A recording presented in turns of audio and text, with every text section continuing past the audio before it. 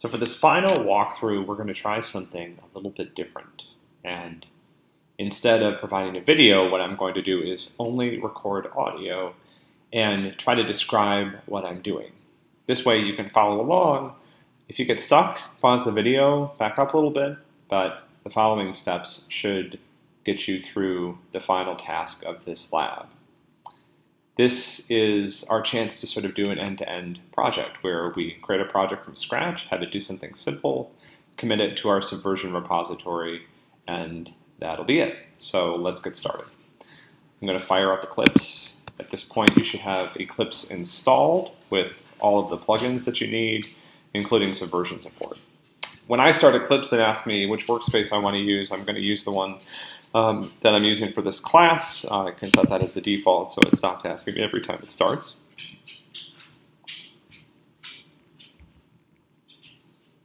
Okay, so now Eclipse is started up. I'm going to make sure that I'm looking at the right perspective. So I'm going to open my Java perspective here. And right now I'm in the Package Explorer view, and there's no projects open. So what I need to do is create a new project. So I go up to File, New, Java Project. It asks you for a name, and you can really call this anything you want. Maybe we'll pick Hello. That's kind of a nice name for this particular project. The defaults here are fine. You don't really need to do anything else other than click Finish. And now I've created my project. So if I click on the little spinner next to the Hello project in my Package Explorer, I can see what's inside of it. It's including the JRE system library, which is something that all the Java products will use. And then there's an empty source folder, so there are no files in this project yet. To add a file to the project, I can do that in several ways. I could hit File, New, and then pick a class to create a new file that implements a Java class. Or I can also double-click on Source, I think, and click New there. Not double-click, sorry. Right-click on my source folder. I'm going to create a new class. That's a file that's going to contain one of the classes that's part of my project.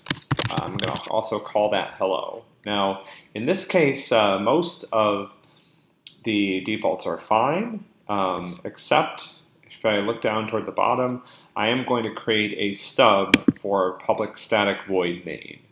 What this does is it makes this class runnable so that when I execute it, the code that's contained in static void main will run. And that's where I'm going to put the code I'm about to write that's going to print Hello World.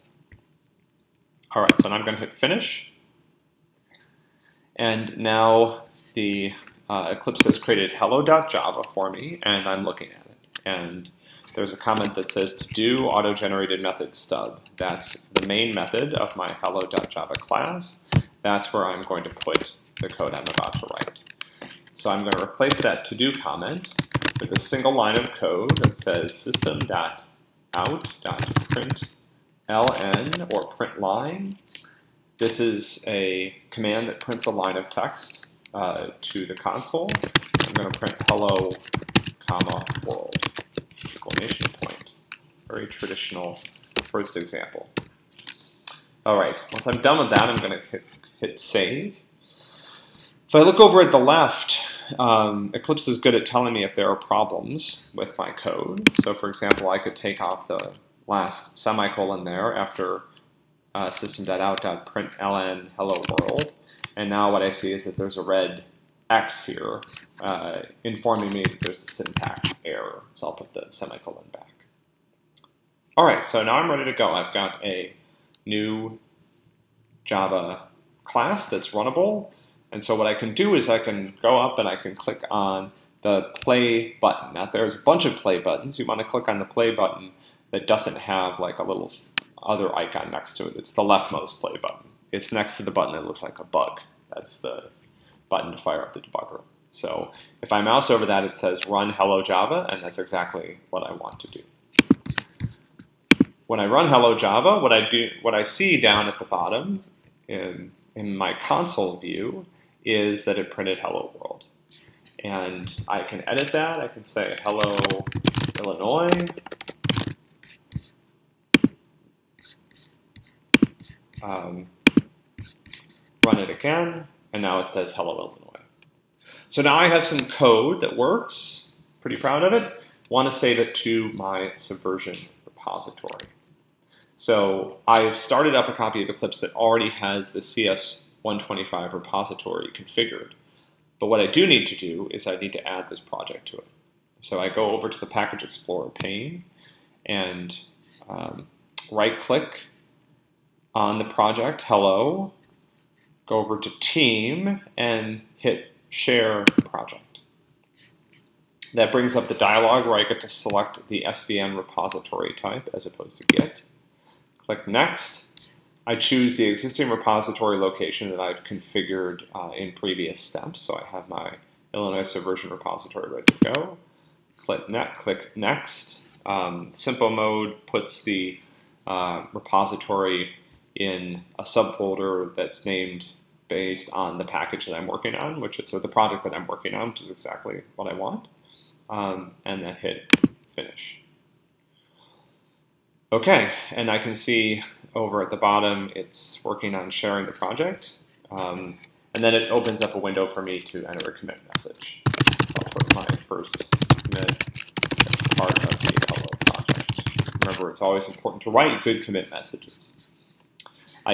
This dialog shows me at the bottom the list of files that I'm in the process of committing. Now I can click OK. And then again, at the bottom right corner, I can see that the commit is taking place. Excuse me. And now it's done. So now I'm in good shape. To confirm that it worked, let's open up the Subversion perspective. So click on Window, then go down to Perspective, Open Perspective, Other.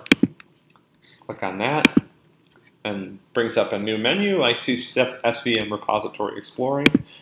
I want to open that perspective. So here on the left, I can see my Subversion repository. I want to open it, and if I want to, I can refresh it just to make sure I have the latest information. And I see here that my Hello project is there, and I can browse into the source folder and open up, if I want to, hello.java, which shows me the copy of that file that's in my repository on the remote server. So I'm all done. This is the objective of Lab 0. If you've made it this far, congratulations.